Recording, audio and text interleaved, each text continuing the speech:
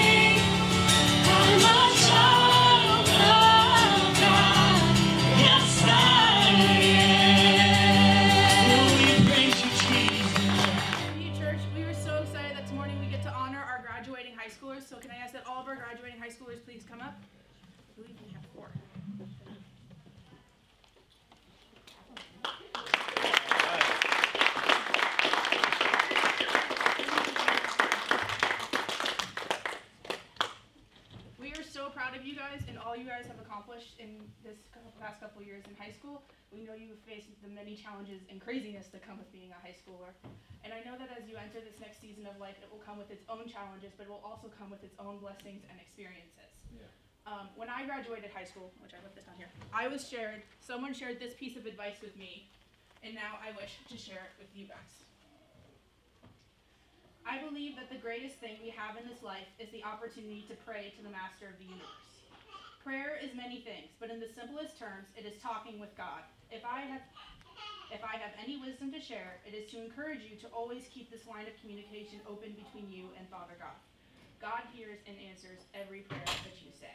No matter what season of life you are in, He is with you every step of the way and hears every prayer that you say. Amen. Amen. All right, so we're going to pray over our graduates, so if you can stretch your hands forward, we're going to pray. God, thank you for each and every one of these people. God, you've seen how far they've come, and you know where they're going. God, I pray blessings over their future. I pray that you would bless them in every step that they take from now on. I pray that you would guide them and direct their steps as they move forward. God, direct them to the right places and direct them to the right people. I pray that you would give them friends and mentors and people to build them up and support them and encourage them and challenge them, God. And I pray in every step that they take, I pray that you would be with them, that you would speak to them, that you would guide them and direct them. And I pray blessings over everything that they do, God. Thank you for these people. In your name I pray.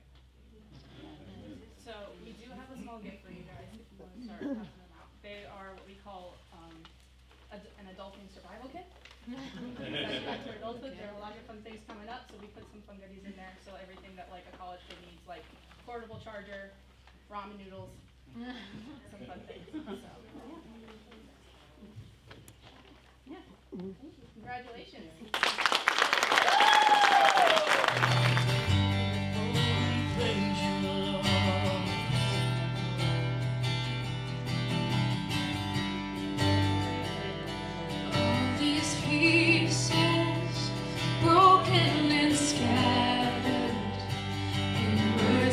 Gathered, mended and whole, empty-handed, but not forsaken. I've been set free. I've been set free. Amazing grace, how sweet the sound that saved a wretch like me. Who I once was lost, but now I am found. Was blind, but now I see.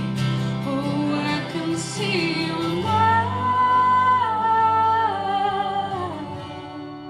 Oh, I can see the love in your eyes, laying yourself down, raising up the broken to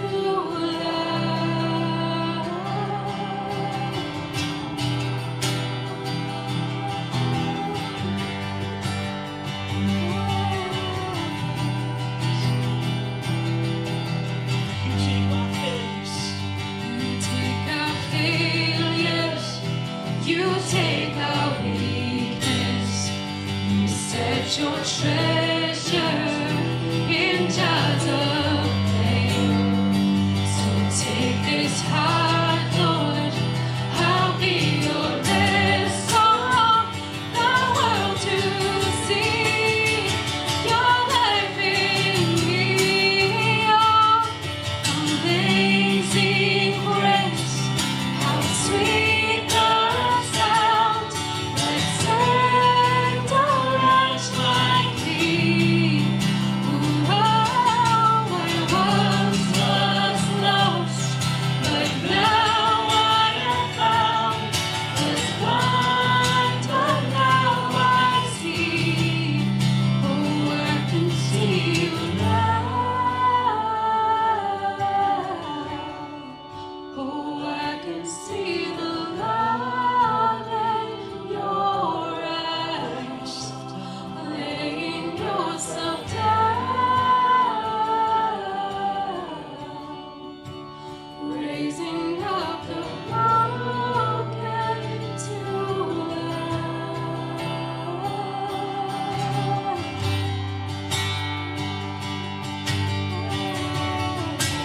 We worship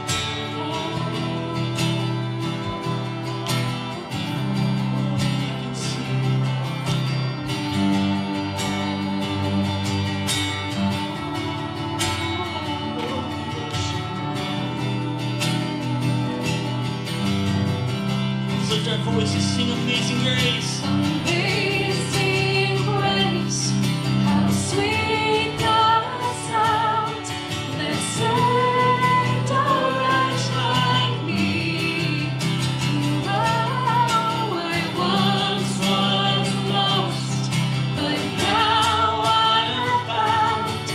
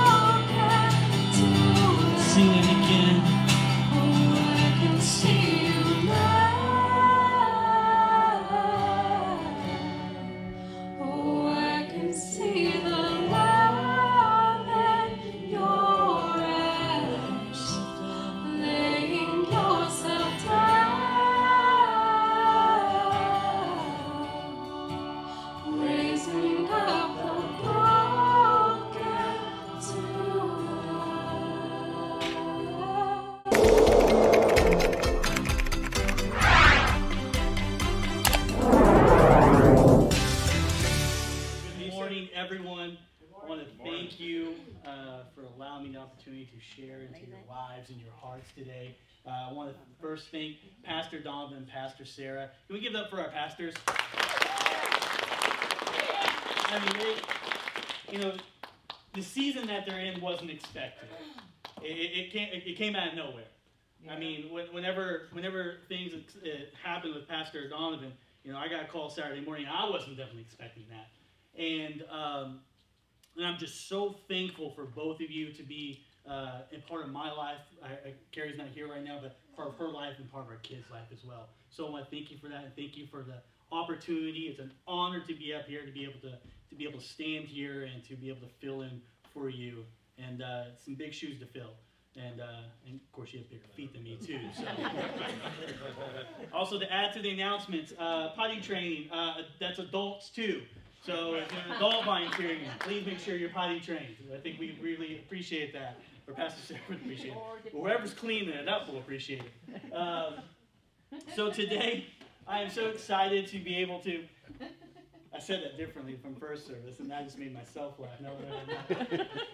So today we're going to talk about the key to keeping a good foundation. So a foundation, when you're building a house, where's the foundation? It's on the bottom. It's on the bottom. Before you build the roof, before you build the sides, before you put the plumbing and electrical, you need a foundation. So we're going to talk about the key to keeping a good foundation is a good influence.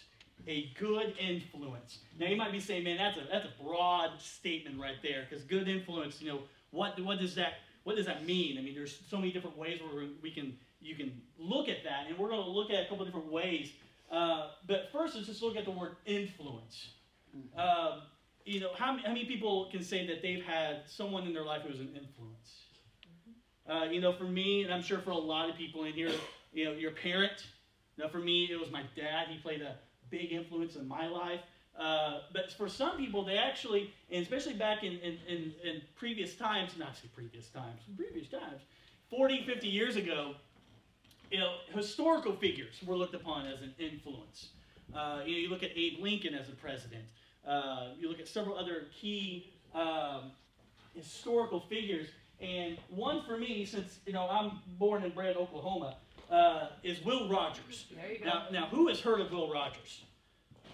Man, more than first service. I love that. I love it. So Will Rogers, he was born in 1879 in Oologah, Oklahoma. Now, for those of you who don't know who Will Rogers is, Jack, you can put up that photo there. So that's Will Rogers. He was, with boy bands now, you have to be able to sing, dance, and act, whatever. Will Rogers could do it all. He could act. He was a comedian. He was a roper. He could ride a horse better than I can get onto a horse. Mm-hmm. This guy was the jack of all trades. And what was so great about Will Rogers is you never heard anyone talk bad of Will Rogers. Even now today, there's some negative that have come out with the other historical figures that we've had. You never hear anything bad about Will Rogers. He was just that good of a guy. And his famous quote, he has a lot of famous quotes out there. If you ever get a chance, just Google some Will Rogers famous quotes. They're inspiring, and some of them are just downright hilarious. But I love this one. This is my favorite one growing up, because I knew about Will. They taught him when I was in elementary school in Oklahoma. So it was, I've never met a man I didn't like. Boy, what a statement right there. I mean, of all the interactions, he was a celebrity. And for everyone that he came in the encounter to say that, that's a big statement. But that's who Will Rogers was. That he'd never met an individual that he didn't like. And as we look at influences, me as a worship pastor, I look for influential writers of worship music. And for me, one of the main ones is Rich Mullins. Does anybody remember Rich Mullins? Yeah. So for those of you who don't know who Rich Mullins is, he's the awesome God songwriter. Our God is an awesome God, He reigns.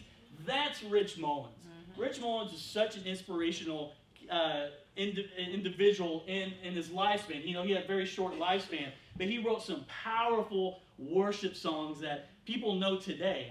I think even 100 years, we're still going to know the lyrics to Awesome God. That's right. And for those of you who have never seen it, there's a great movie called Ragamuffin. that's based off the story of Rich Mullins, and it's absolutely fantastic. And there's one part of it where he goes to college. He goes back to college to get a degree at the same time of having the #1 Christian hit. I mean, everyone and their babies and mamas knew Awesome God. And so he'd go to college and people would be like, the Awesome God guy? Yes, I wrote other songs, but yes, the Awesome God guy. You know, but he was such an inspiration for me as a worship pastor, as a songwriter. But the word influence has changed a lot.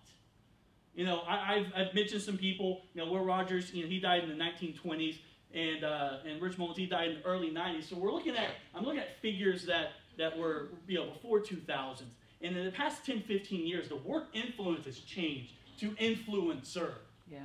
For those of you who don't know, influencer. So I know this term because I have teenagers, and I do know social media a little bit. So I've always heard of the term influencer. So I was just curious. I was like, what does Google say? What does influencer mean? So dictionary.com defines it as a person who has a power to influence many people through social media or traditional media. So to give you a better picture of this, if you have 1,000 followers on any social media site, TikTok, YouTube, Instagram, you are classified by society as an influencer.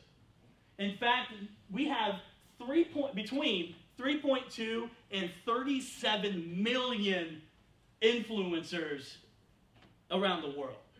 Think about that. 37 million influencers.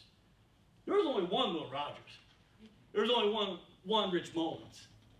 But yet we have 37 million influencers. And I'm here today, and as we dive into this word, I'm going to go ahead and share the conclusion to my sermon right now.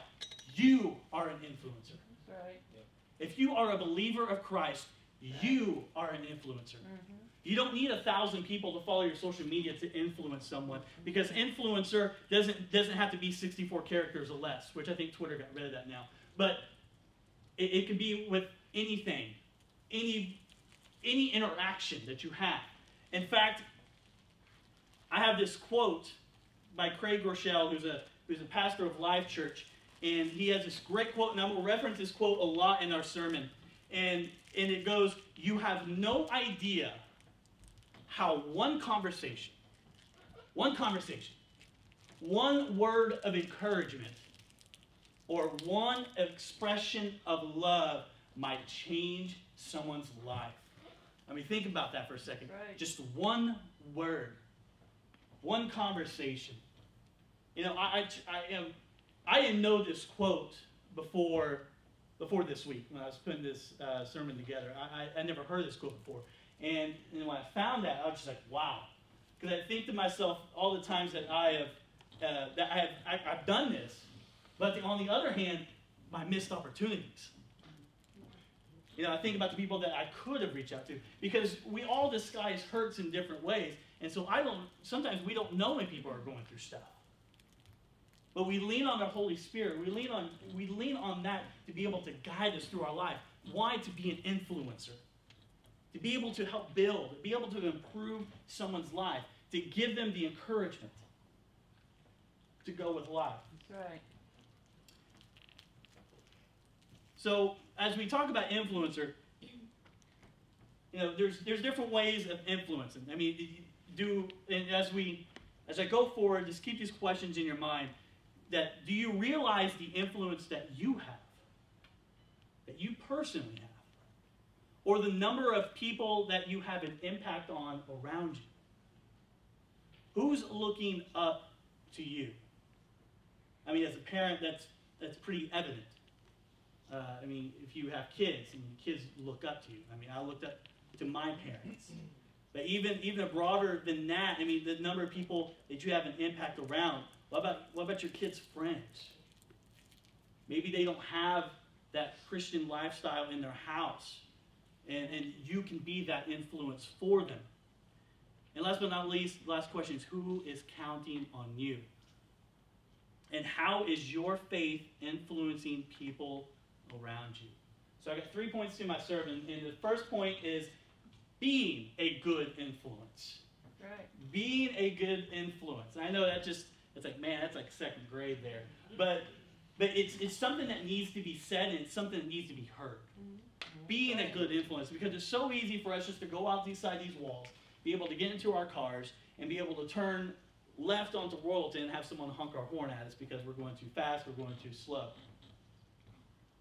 One gesture can change that whole perspective of that situation. Yeah. Being an influence.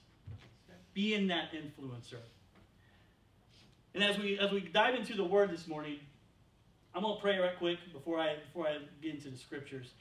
And because I believe that what I have today is something that God's wanted me to share to you people this morning. And I need to pray for a little bit of help. So, dear Heavenly Father, God, we just thank you so much. We thank you for an opportunity once again just to come into your house. And God, we just set aside distractions. We set aside everything that's going on in our lives. We set aside everything that's going on in our world, at work. Right now, we just set all that aside right now, Lord. And we just focus our hearts and minds on you, Jesus. And God, for me personally, I just pray for help, God, that you just, Holy Spirit, just begin to give me the words to speak to the people today, Father. And that you would soften hearts this morning, God, and that we would just leave knowing a better understanding of who you are and what impact we can have as an influencer, Jesus. God, we thank you so much for what you're going to do this morning. In your name we pray, amen. So Matthew chapter 5. Matthew chapter 5, 13 through 16. I'm going to read it here in just a second. This is a critical... This scripture is to build you up. This isn't a story. This isn't a fairy tale. This is a scripture to help build you up. And it says, starting in verse 13, that you are the salt of the earth. Yeah. Someone look at your neighbor and say, you're salty. Hey, salty. Whose favorite chips are salt and vinegar? Praise God. You are the salt of the earth. But what good is salt if it has lost its flavor? There you go. Yeah. You know, my wife, my wife is a wonderful cook, and she's not here for me to brag on her, but I'll tell you right now, well, I mean, she's good. I mean, there's not very many meals that I can complain. Now, I'm a picky eater. She's opened my mind to different foods that as a child, I would look at sideways and give it to the dog. But and that's she's had the impact. But one of her famous things is every time that I cook, and even our 8-year-old, she's the same way. She says it the same exact way as Carrie does. I'll make something. I mean, how do you like it? It's good. Needs more salt. Needs more salt. Always needs more salt. So it says, but what good is salt if it has lost its flavor? Can you make it salty again? It will be thrown out and trampled underfoot as worthless. Verse 14 says that you are the light of the world. Lean to your neighbor and say that you're shining. You're shining. If you're a believer in Christ, you're the salt of the earth, you're the light of the world. Just like a city on a hilltop that cannot be hidden. No one lights a lamp and then puts it under a basket. You know, totally side note, I didn't even tell this in first service. But like this morning, you know, I'm an early to bed person. I've gotten to that age in my life that staying up past 10 o'clock is not feasible. I don't think humanly in my body that can happen very much. If it is, then between 10 and whenever I go to bed, my mind's gone. So good luck having a conversation. So I went to bed early last night because I knew that I'd be here early. And so at 1:30 this morning, my wife wakes me up, electricity's out. How many people know how that feels? When you wake up and you have no light, and for our first time, this is our first time having lights out in a new house that's older, the boards creak, and we can't see our hand in front of our faces. So being the light into the world. That's that time where you find your flashlights and then you get very frustrated. Why? Because the batteries are dead in it. I found 6 flashlights, 4 of them had dead batteries in it. Boy, that's frustrating. But God has called us to be the light of the world, not to hide our light, not to hide the lamp that He has lit inside of us, not to hide that at all, but to always have fresh batteries. There you go. That's right. No one lights a lamp and puts it under a basket. Instead, a lamp is placed on a stand where it gives light to everyone in the house. In the same way, let your good deeds shine for all to see. Once again, being an influencer, giving that kind word, giving that encouraging, what's quote, the word of encouragement, that expression of love that might change someone's life. It's right there in Scripture. It's right there in verse 16. Let your good deeds shine out for all to see, so that everyone will praise your heavenly Father. So when we look at influencers, and now we're going to dive into the biblical of an influencer. And I went through several different people in the Bible that I was like, man, that would be a good one to talk about. Paul, that'd be a great one. David, that'd be a great one. But it all starts and ends with one. That's Jesus. That's right. Jesus was the ultimate influencer. That's right. And in fact, as our next set of scripture is Matthew 8, to set this up, this is the story where Jesus calms the storm. But as we read the scripture, it says, then Jesus got into the boat and started across the lake with his disciples. Suddenly, a fierce storm struck the lake, with waves breaking into the boat. But Jesus was sleeping. The disciples went and woke him, shouting, Lord, save us, we're going down. Jesus responded, why are you afraid? You have so little faith. Imagine he's probably a little frustrated too. I mean, if you wake me up out of a deep sleep, then I'm gonna be saying the exact same things. You so little faith. And then he got up and rebuked the wind and waves. And suddenly there was a great calm. The disciples were amazed. They said, who is this man? They asked. Because even the winds and waves obey him. Yes. Influence. Jesus, influencer. You see, I got this quote from Dan Rydland, and honestly, I can't tell you who Dan Rydland is, but I found this quote, and I've been wrestling with it all week.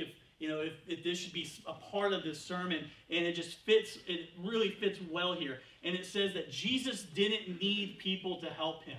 Yeah. Right. He didn't need 12 disciples, yet he chose them. Just like he's chosen us. He could have been born, grown to stature and wisdom, taught, been put to death, raised up from the grave, and returned to heaven without messing with 12 guys and their issues. Mm-hmm. Jesus didn't need to wrestle with things such as the tensions from men leaving their families, competing for status, arguing over who's greatest, asking frustrating questions like, hey, we have a storm and we're in a boat, what are we going to do? And an ultimate betrayal. However, working through other leaders was God's plan from the beginning. Yes. See, he made the mission clear as day.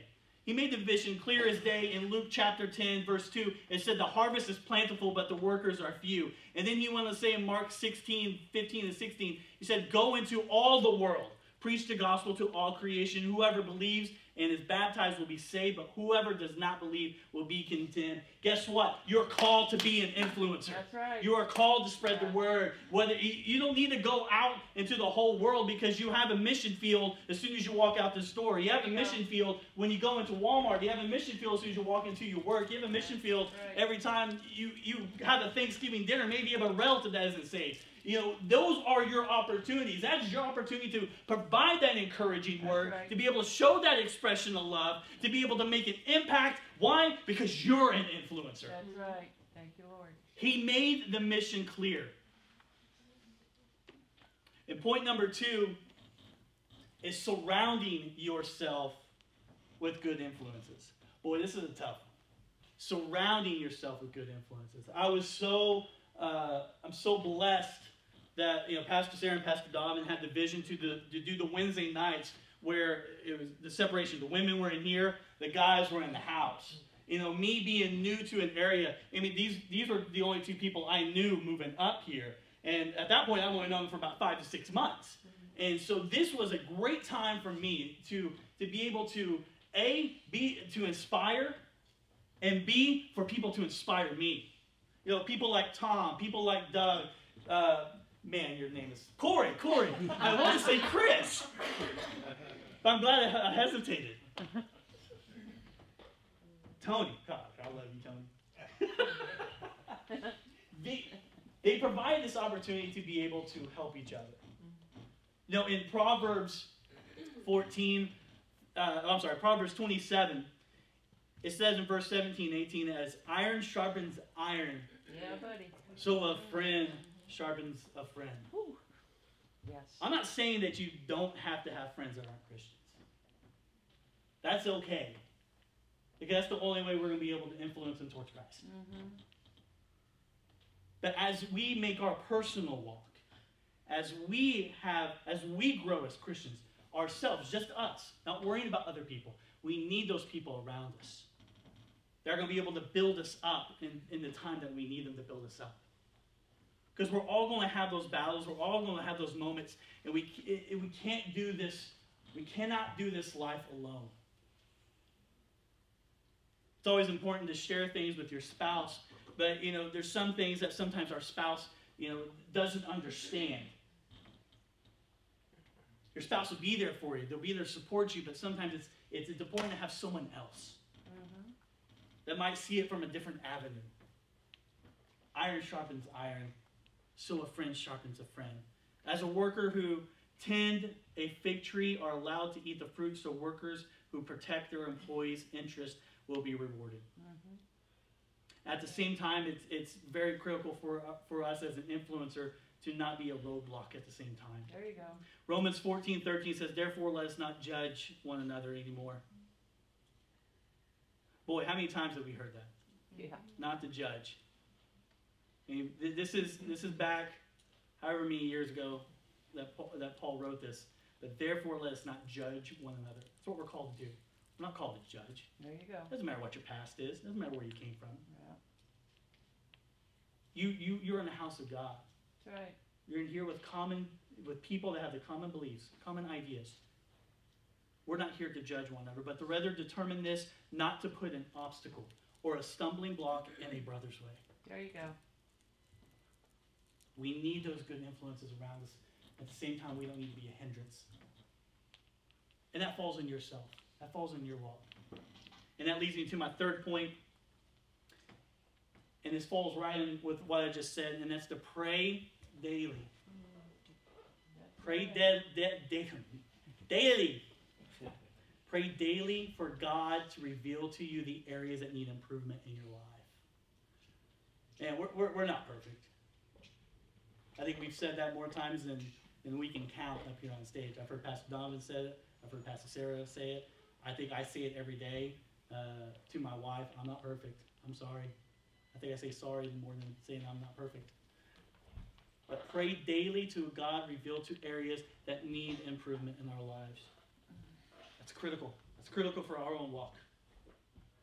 Is to be able to have God reveal to us areas that we need improvement. Because sometimes we don't see it. Other people might see it, but we don't see it. Tell him. And maybe you're in a situation to where maybe you know what it is.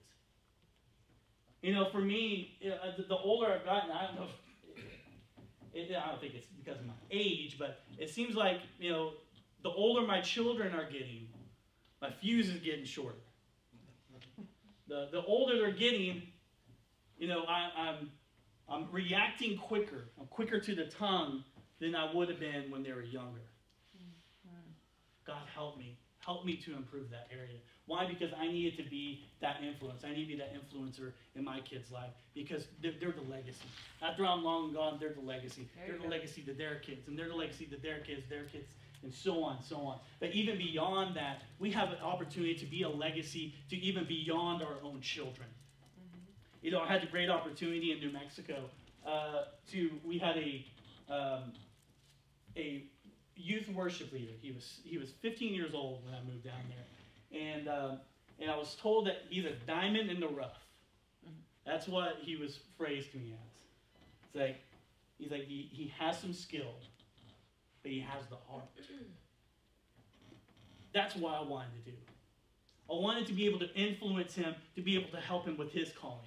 Why? Because I know he's going to be doing the same thing, and to that person will be able to do the same thing. That way, whenever I'm 80, 90 years old, if God willing I make it that long, I can be able to look out and be able to see all the influences that I have that are spreading the gospel of Jesus Christ across this world. That's what it's about. Mark 11:24 says, "Therefore I tell you, whatever you ask in prayer, believe that you have received it, and it will be yours." Be careful how we pray that sometimes. That's right. Because when we pray, like for me, if I pray for my short fuse, God might put me in a situation to where I have to hold it. With having 4 kids in the house, yeah, he definitely will. See, our churches are full of individuals with the potential for great influence. Every person in this sanctuary, every child in that kids area they have the potential to be that great influence. Leadership is needed for the workplace, it's needed for politics, and even in the family. Tell me what you coming up here. Start playing for me. You know, right before probably 15 minutes before first service, I was just kind of just going over my notes and I was just looking to see if there's anything else that God wanted me to add to it. And I found this quote, and I couldn't even find whose quote this is. So if they're watching this live stream, I apologize. But prayer should be the key of the day and the lock of the night. Prayer should be the key of the day and the lock of the night. You know, I did this in first service, but I think it's important that I do this in second service too. I know there are people who are going through battles in here. That we pray daily to help us through these battles. And that's what he wants us to do. But if you're going through a battle and it just seems like Satan's just piling everything on you, and you don't know how you're going to be able to get out, but you're just praying through it, and you're surrounding yourself with influencers that pray you through your situation. Guess what? At the end of the day, if you're in a battle and Satan's tempting you, you're doing something right. I told Pastor Sarah and Pastor Don that, I'll tell you again, just in case you didn't hear me in the first service, you're doing something right. Right. Yes, amen. You're doing something right. Prayer should be the key of the day and the lock of the night. Hey, thank you so much for joining us for the word. I hope you were challenged, but I also hope that the Holy Spirit changed your life in that time of worship and the word. Now, if you've joined us today and this is your first time experiencing church online or even hearing the gospel, I just want to encourage you that what we believe is that Jesus died on a cross for everybody. We believe that the Word of God in John 3:16 says, "For God so loved the whole world that He gave His one and only Son, that whoever believes in Him will not perish but have eternal life." It's a free gift for all people. All we have to do is receive it. And what does that mean? So in Romans 10:9, also in the Bible, it says, "If I confess with my mouth that Jesus is Lord and I believe in my heart that God raised Him from the dead, I'll be saved." So all you need to do is profess with your mouth that Jesus is Lord, believing in John 3:16 to be the truth, that Jesus is the Messiah, and then believe in your heart that God raised Him from the dead, which shows that Jesus was holy God and holy man when He walked the earth. You'll be saved. And what does salvation mean? It is a free gift that says forgiveness of our sins is available through the grace and mercy of God through His Son, Jesus. So what we're going to do here in a minute is I just want to invite you to pray a simple prayer with me, and you're just going to repeat after me. And then afterwards, if you pray that prayer in your heart and you pray it out loud, I just want to encourage you to comment in the comment section that you gave your heart to Jesus today. And then I want you also, if you can, email us ClearView@clearviewchurch.net so that we can follow up with you and help you on your journey. Because here's the thing, you are not meant to do this life alone, and we want to come alongside of you and help you walk on the journey. Just like we said earlier, our vision is to help all generations develop a clear view of who God is, your identity in Christ, and His purpose that He created you for, His purpose for all people. And so we're going to pray that prayer. And in this prayer, we're going to simply say the very factor that, God, thank you for sending your Son Jesus, and forgive me of my sins. And sin is anything we think, say, or do that does not please God. So let's pray that prayer right now. Dear God, thank you for sending your Son Jesus. Lord, I pray that you would forgive me of my sins, of the things that I've thought, the things that I've said, and the things that I've done that do not please you. And God, I profess with my mouth right now that Jesus is Lord, and I believe in my heart, God, you raised him from the dead. And from this day forward, I can walk in a new power. I can walk in a new way because I've experienced the grace and mercy of Jesus Christ. In Jesus' name I pray. Amen. You see, the word also says that if you are in Christ, you're a new creation. The old is gone, the new has come. You are no longer the person you were, but you are now set free from the bondage of sin into becoming the new creation in Christ. And if you want to know more about what that looks like and how to live out that life, one, I would encourage you. We're right here in Columbia Station on the corner of Boone and 82 Royalton Road to come to the church and enjoy a service in person. If you can't do that, reach out to us through the email at clearviewchurch.net so that we can help give you the next steps in your walk with Jesus. We're so excited for you. The Word of God also tells us that if one person gives their heart to Jesus, that there's a party thrown in heaven celebrating your name being written in the Lamb's Book of Life. And so we are so excited for you, and we celebrate with you today, and we can't wait to help you on your journey in your next steps.